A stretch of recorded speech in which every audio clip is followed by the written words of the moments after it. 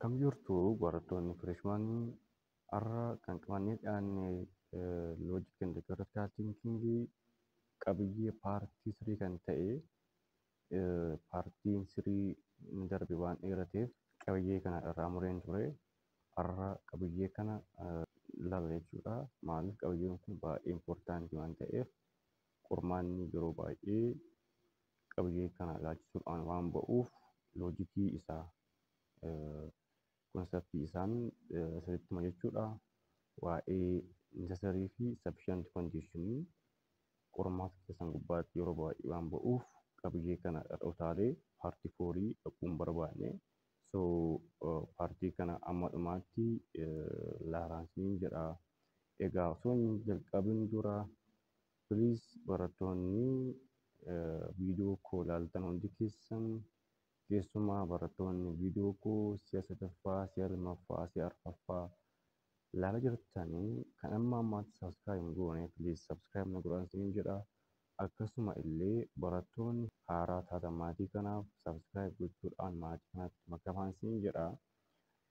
Conditional statement are especially important in logic and many other fields because they express the relationship between necessary and sufficient condition.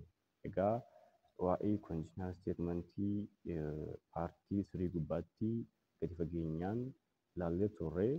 So conditional statementiin kun loojikii keessatti akkasumas saayinsii biraa keessatti baay'ee barbaachisuudha jechuudha. Maaliif walitti dhufeenya necessary fi sufficient condition waan ibsaniif jechuudha. So A is said to be sufficient condition for B whenever the occurrence of A is all that is needed for the occurrence of B.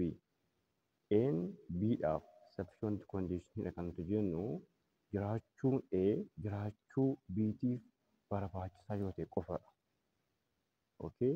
And B dhaaf gahaadha kan nuti jennu jiraachuun A jiraachuu B'tiif barbaachisaa yoo ta'e qofadha. Fakkeenyaaf being a dog is sufficient condition for being an animal. Saree ta'uun animaalii ta'uudhaaf gahaadha jedha.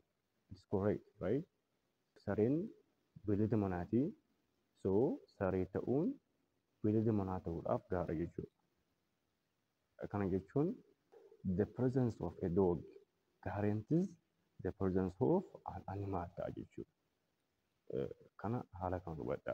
Sufficient condition jechuun jiraachuu waan tokko jiraachuu waan biraatiif barbaachisaa yoo ta'e that's called sufficient condition. On the other hand, B is said to be a necessary condition for A whenever A cannot occur without the occurrence of A.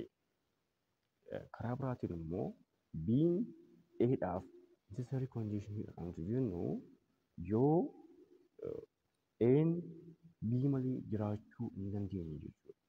Jechuun jiraachuun B jiraachuu A'tiif dirqama yoo ta'edha. Okay? Necessary condition jechuun dirqama jechuudha. Malee A'n B malee jiraachuu yoo hin dandeenye that is called what? A necessary condition. So fakkeenyaaf thus being an animal is a necessary condition for being a dog. Animaalii ta'uun saree ta'uudhaaf dirqama jechuudha. Why? You cannot be unless you are also animal. Sareen beellada manaa waan taateef kaatagoriin saree beellada manaa keessa waan jirtuuf sareen hundi isaaniiyyuu animaalii jechuudha. Okay? So animal is a necessary condition for being a dog. Or if something is a dog, it must be an animal. So being an animal is required to be classified as a dog. Fakkeenya biraa fudhannu mee. Fakkeenyaaf being an apple is sufficient condition for being a fruit. Being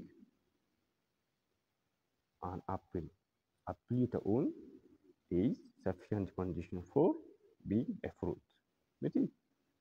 Kana jechuun wanti tokko appilii yoo ta'e it is a fruit jechuudha. Whenever we express sufficient condition.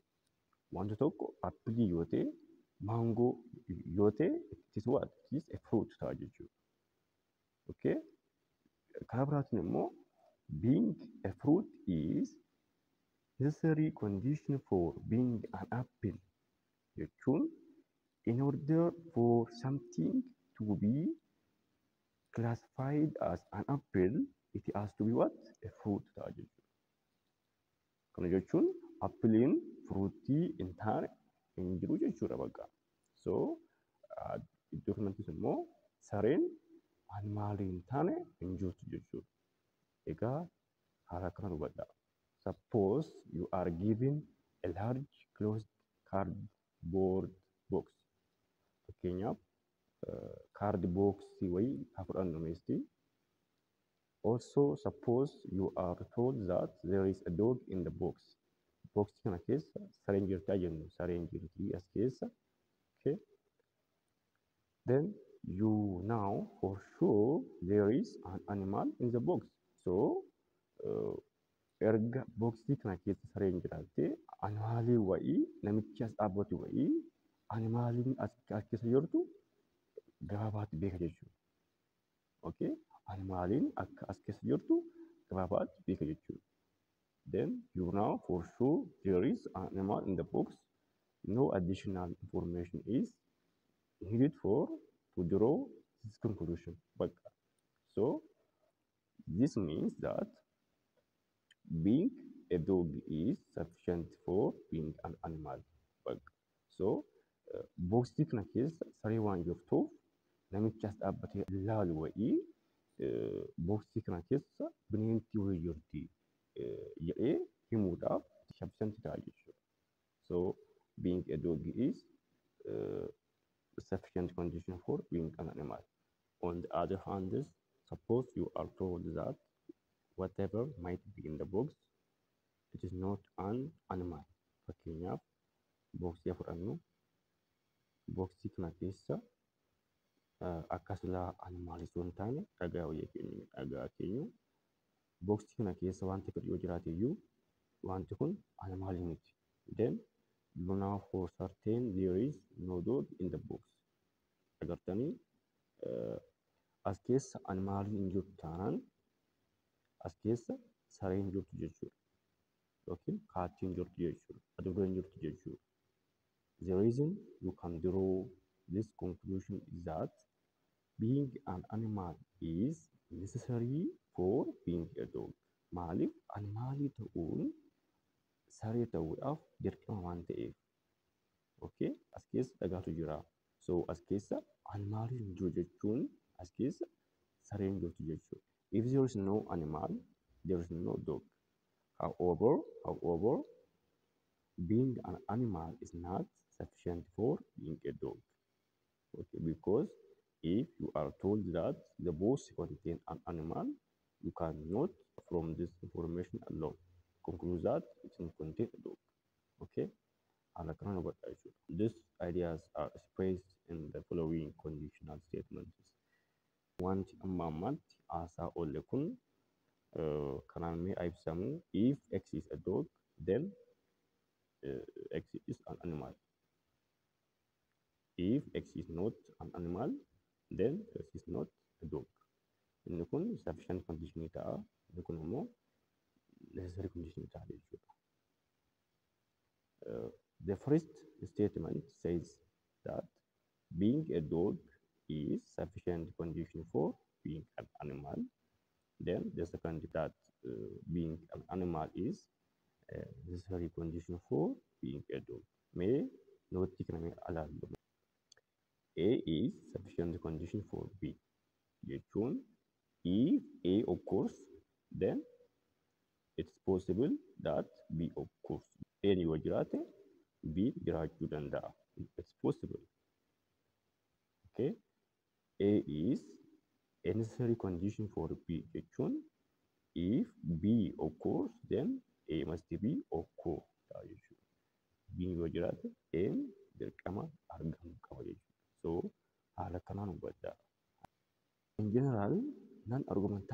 passages may contain components that resemble the premises and conclusion of arguments. Nan argumentaati passagii paartii darbe irratti gadi fageenyaan guutummaa isaaniiyyuu ilaallee turre. Isaan kuni kompoonentii premisiidhaa fi conclusionii fakkaachuu danda'u. But they do not have inferential claim. Garuu immoo inferential claim hin qaban. Premisiidhaa fi conclusionii qabatan iyyuu malee maal hin qaban jechuudha? Inferential claim hin qaban jechuudha. So the core of argument is what? Inferential claim ta'a jechuudha. However, some passages like expository passages, illustration and explanation can be interpreted as what? Arguments. Isaan kana akka paartii darbe irratti gadi fageenyaan ilaallee jirra. The inferential content of the conditional statements may be re-expressed to form the arguments. Isaan kun jechuudha. Isaan amma agarre kuni inferential content isaanii re-expressed goone we can form an argument.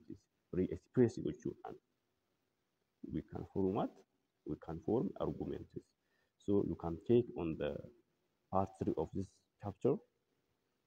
Therefore, in deciding whether a passage contains an argument, you should look at 4 things. First, indicator words such as therefore, since, because, and so on. Second, an inferential relationship between the statements. Akkasumas inferential relationship isaanii ilaaluun dirqama jechuudha. And typical kind of non-argumentii ilaaluudhaan isaan kun wanta tokko passagein tokko argumentii qabaachuudhaaf dhiisii isaanii adda nu baasu jechuudha. Isaan kana seeraan ilaala. But remember that the mere occurrence of indicator words does not guarantee the presence of an argument. Akkuma paartiiwwan darbeen ilaallee egaa jiraachuun indicator wordii wanti suni argumentii ta'uudhaaf gaarantii miti jenneerra paartiiwwan darbee irratti. You must check so to see that the statement identified as the conclusion is claimed to supported by one or more of the other statements. Conclusion keenya premises keenyaan support ta'uu qabaa jechuudha. Yookiin inferential linkiin walakkaa isaanii jiraachuu qaba jechuudha. Also, keep in mind that many arguments that lack indicator words, the conclusion is the first statement. Okay? Argumentiin baay'een indicator word hin qabani. So, yommuu akkasitti maal ta'a? The first statementiin conclusion ta'a jechuudha. Yeroo baay'ee argumentiin indicator wordii hin qabne keessatti the first statementiin maal ta'a jechuudha? Conclusion ta'a jechuudha. And the second immoo premises ta'a jechuudha. Okay? And furthermore, it helps to mentally insert the word therefore before the various statements before deciding that statement should be interpreted as conclusion. Atos malee mentally wordiiwwan kanneen akka therefore kana walakkaa isaanii buusuudhaanii yookiin therefore akkasumas kanneen biraa lakkaa isaanii buusuudhaan wanti suni statementiin sun conclusion akka ta'e adda baasuun dirqama ta'a jechuudha. Egaa paartiin kun kana fakkaataa wanti amma ammaatti ilaalle kun akka isin fayyadu abdiin qaba. Egaa paartiiwwan dhufaniin type of argumentii isaan kana deductive argumentiidhaa fi inductive argumentii jechuudha gadi fageenyaan ilaalla. Most probably meeting keessan chapter 1 fi chapter 2 waan ta'eef akkuma chapter 3 kana fidneen jechuudha. Akkuma chapter 3 kana fidneen meedii garaagaraa university garaagaraa as gubbaadhaa argattu jechuudha. Okay? Meedii university garaagaraa isiniif hojjedha waan ta'eef chaanalii keenya subscribe gochuu hin dagatinaa. Akkasumallee like gochuu hin dagatinaa. Riyaa keessaniif share godhaa, recommend godhaa nagaan ta'a. Thank you.